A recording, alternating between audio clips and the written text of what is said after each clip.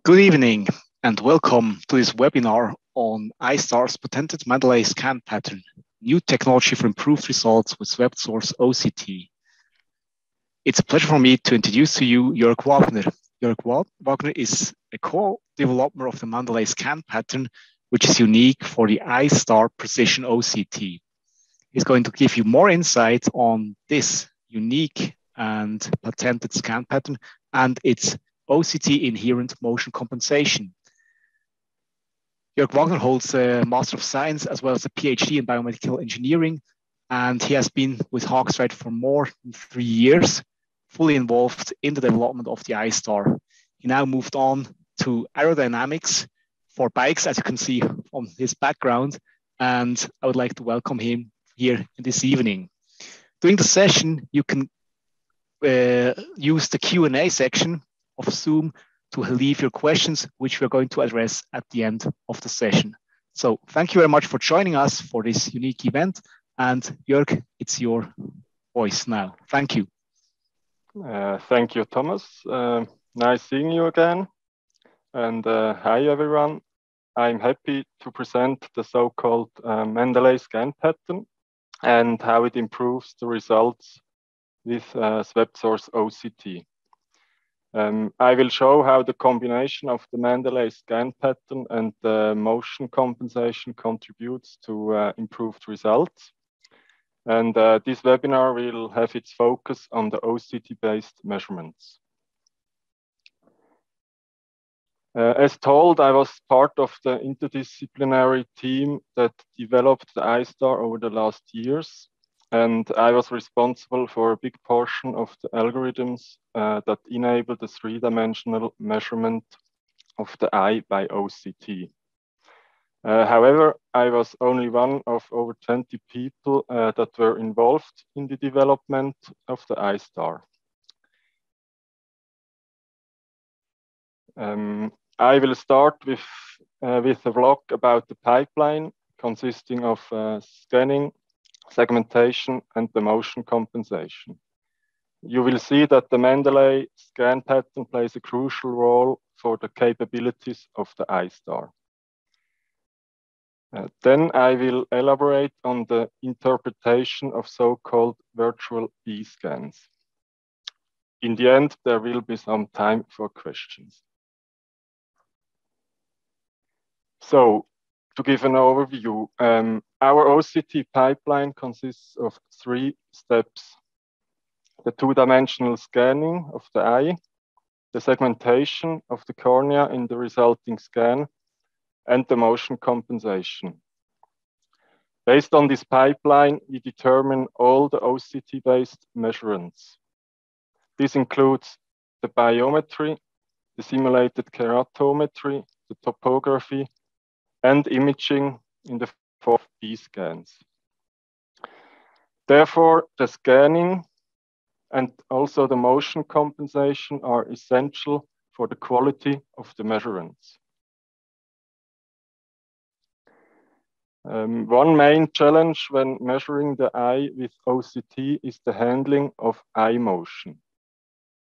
Even when the head is on a rest and the patient is fixating on the target, there will always be some motion. In this motion, the translative parts along X, Y, and Z are dominant. And this motion has a negative influence on the measurement and has to be addressed. Based on literature and our own investigations, we expect continuous corneal displacements of around 100 micrometers with up to 3 Hertz, and also fast sporadic saccades with amplitudes up to 170 micrometers. The Mandalay Scan Pattern is only one of our technical solutions for solving the problem of motion during measurements. The following 3 technical solutions minimize the negative impact of eye motion on the Eyestar measurement.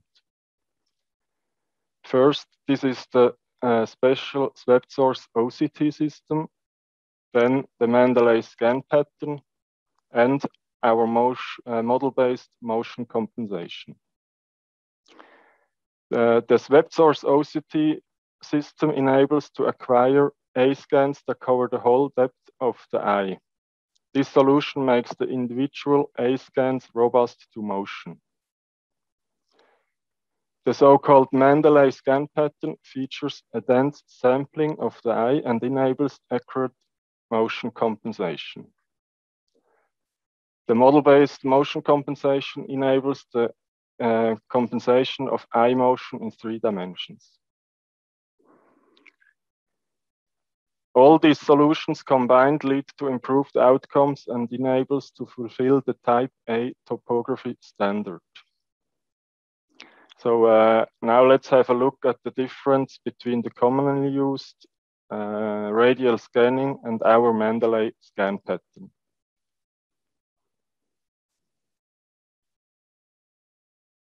So the classical radial scan pattern commonly used by other devices consists of a sequence of rotated B scans over the vertex, as you can see here. The B scans have a common intersection point over the vertex, which allows for easy motion correction in axial direction. However, this motion correction is usually limited to the axial direction, and individual B scans are usually assumed to be motionless.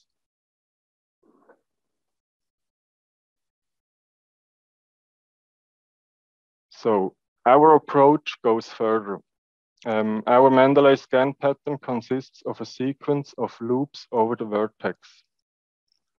This leads to a dense scan of the eye, which refines over time, as shown here. It also leads to a high number of overlaps or intersections, both in the center and in the periphery. We repeat this scan pattern 4 times, which results in a scan of 64,000 A scans with a total duration of 2 seconds.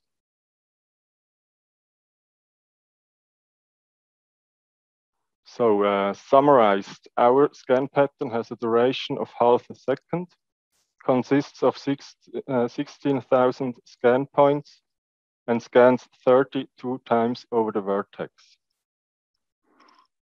We repeat this scan pattern 4 times, which leads to a measurement with a duration of 2 seconds and consisting of 64 A scans. In total, we scan the vertex 180 times, 28 times.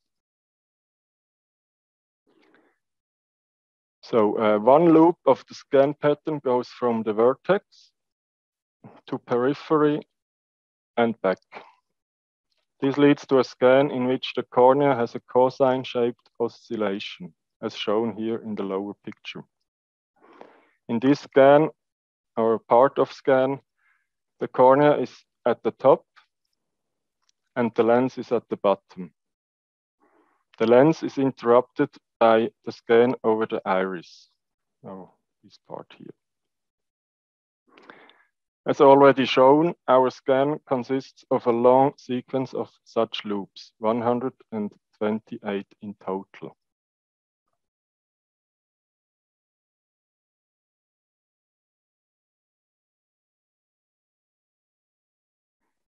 As you can see, just 7 of these loops already lead to a large number of intersections. So here in the center and in the periphery. The resulting Mandalay scan has the following positive properties.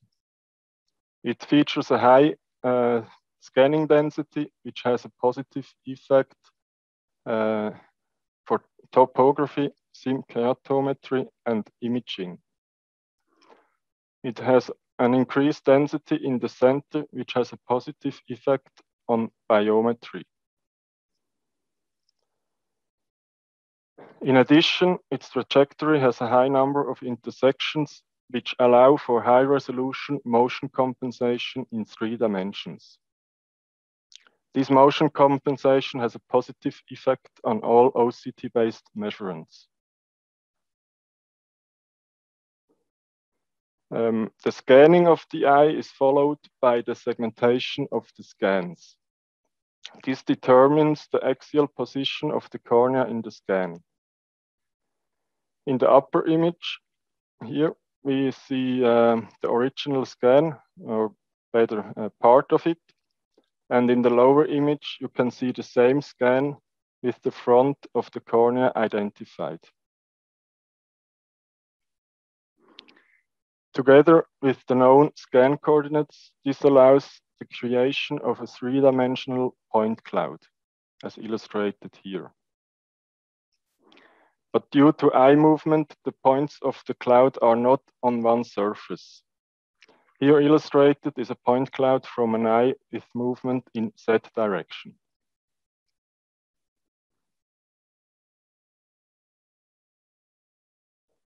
Therefore, in the next step, we identify and correct this movement. The high number of intersections in the scan pattern enables a stable and high-resolution determination of the movement. For this purpose, we model the measured point cloud with the model consisting of a surface and three-dimensional motion. So, put simply, we try to explain the measured point cloud with a surface and three-dimensional motion. As a model for the surface, we use Zernike polynomials, which are often used for the description of optical surfaces. For the motion, in each dimension, we model with a continuous piecewise polynomial function. This modeling is done in a joint optimization step and allows us to reconstruct a motionless measurement, as indicated here on the right.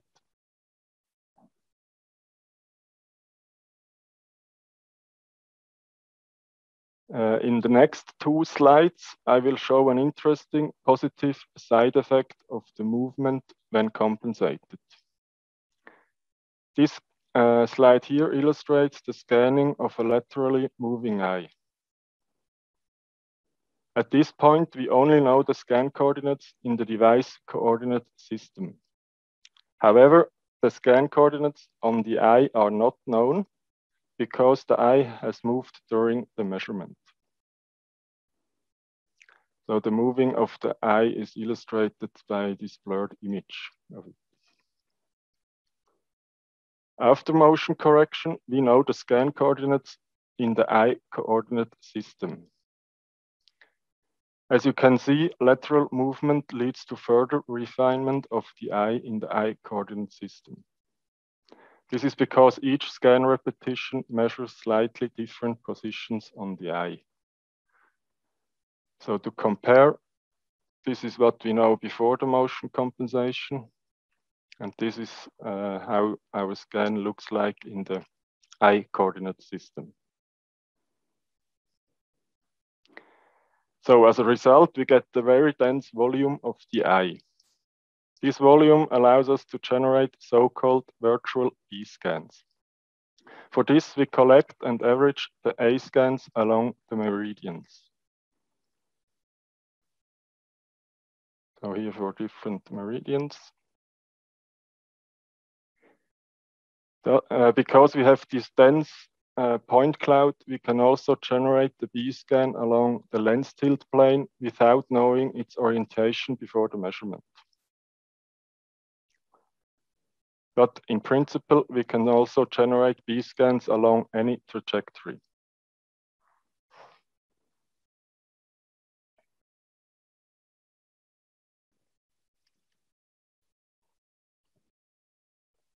So here we see the influence of the motion compensation on the virtual B scans. Above, we see how the movement leads to a blurred B scans with step artifacts. Here you see the step artifacts on the cornea. This is because we average several A scans that were not taken at the same time to generate a virtual A scan and B scan. Below, we see the B scans with successfully motion correction. resulting in a sharp image of the cornea, lens, and the retina.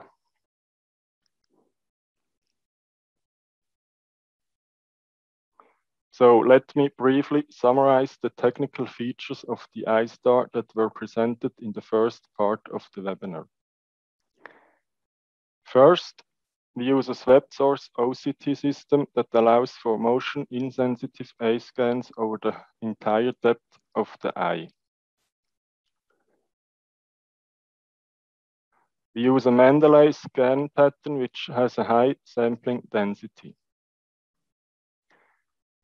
This scan pattern allows us to perform high-resolution motion correction in 3 dimensions.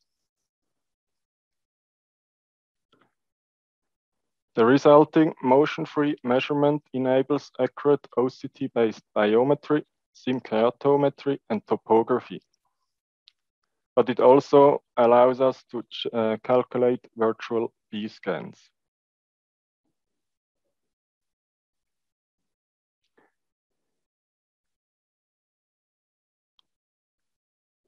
So now let's continue with the second part of the webinar, the interpretation of the virtual B-scans.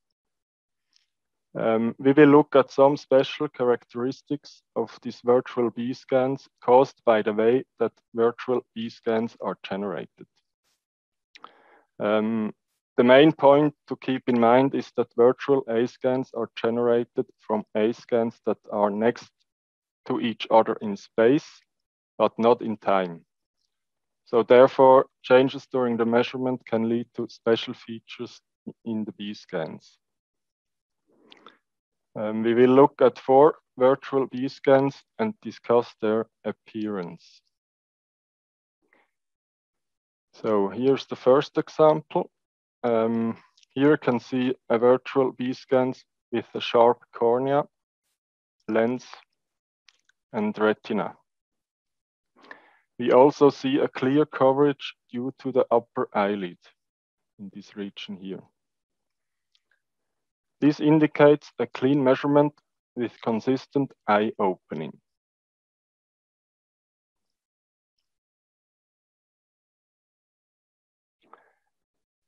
Now let's look at the second example. First of all, we observe that the natural lens was replaced by an IOL. Further, we can see a sharp cornea, iris, and retina. However, we can also see some semi-transparent coverage due to the upper eyelid. The coverage due to the lower eyelid is quite similar, showing some kind of shadow effect. So here you see a part where the coverage seems to be kind of semi-transparent, and here you see some shadow effect. So what are the explanations for these features? These features can be explained by a change in the eye opening during the measurement. Therefore, parts of the cornea were measured with and without eyelid coverage. These are this part that I marked.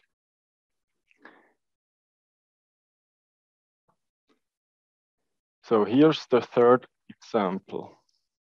Again, we observe a sharp cornea, iris, and retina. And again, we see some kind of transparent coverage due to the upper eyelid. Here. And also when looking at the iris. The explanation is that the eyelid was only present during part of the measurement. Therefore, the upper part was once measured with coverage and once without.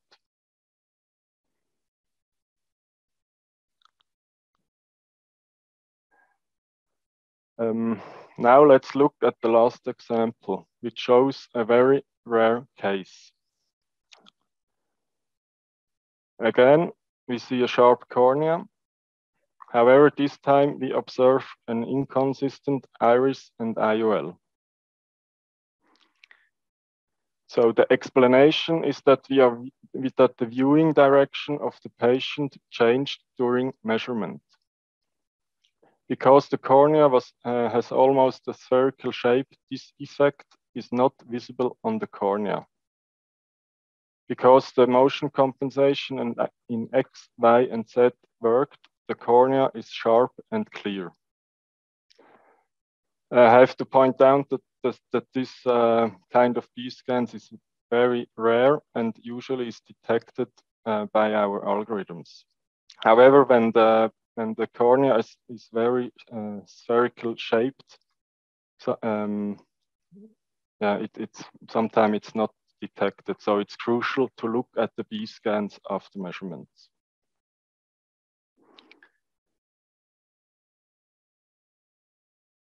So I was quite fast, but I'm open for questions.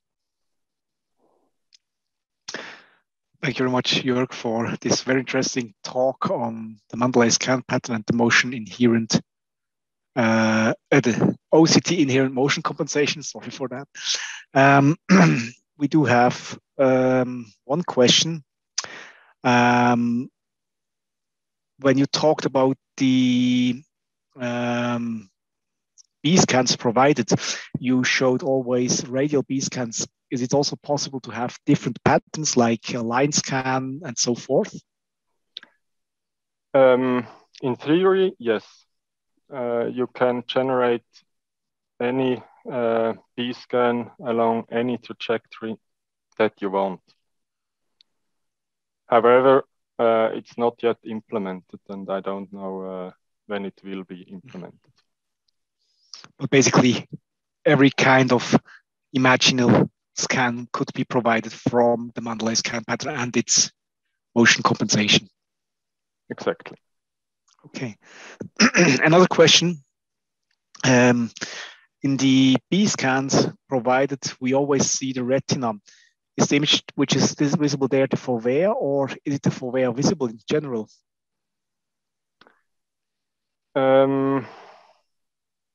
I mean, although it looks like a scan, in reality, it's just a point on the retina. So we are not. If the eye doesn't have any refraction, we don't really scan the retina. It only seems like we are scanning the retina because we have to do some assumptions concerning the refractive power of the cornea to generate the B-scan. So I can't say which exact point will be scanned. So it's basically a point measurement on the point of fixation in the eye. Okay, thank you very much for this.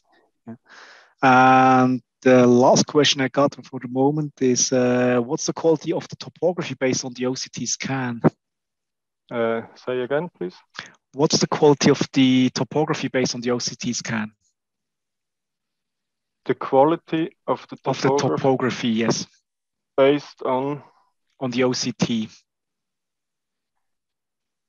I mean, where do I have it?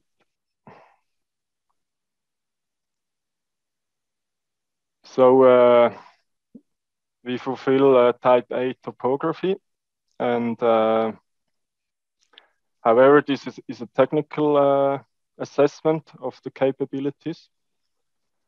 But we conducted a clinical study to assess the clinical performance, and we are comparable with standard topographers that are on the market. Good. I quickly check the Q&A section again. There are no more questions from the audience. If there are questions, feel free to post them in the Q&A section. We may wait a few more seconds if there are some more questions available.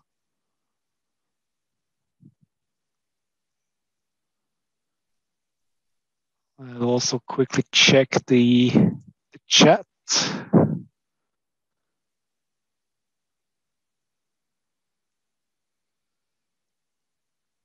There's no more questions. So thank you very much, Jörg, for this very interesting talk. And thank you, everybody, for joining us.